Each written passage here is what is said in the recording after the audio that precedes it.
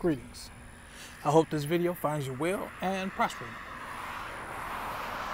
Hey, I want to touch upon something real quick, and this is for the men. Fellas, when dealing with these females and how you conduct yourself, my personal preference is, and I always say my personal preference because I speak upon my perspective.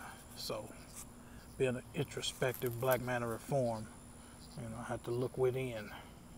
So, which shapes the outer world. And something that has worked for me, and continues to work for me, is to avoid married women. Yeah, avoid married women because they're under contract.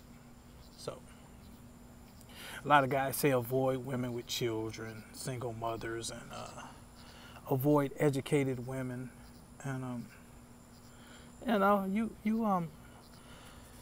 have to be able to maneuver amongst your environment, and so yeah, anything out here in this reality you can use to your advantage. It can be an asset to you, and that's what a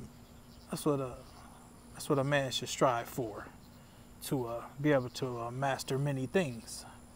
And yeah, don't just look at a female as a challenge. You should be able to use any kind of female other than one that's married and that's under contract with another man. And that just I consider that to just be just a moral thing.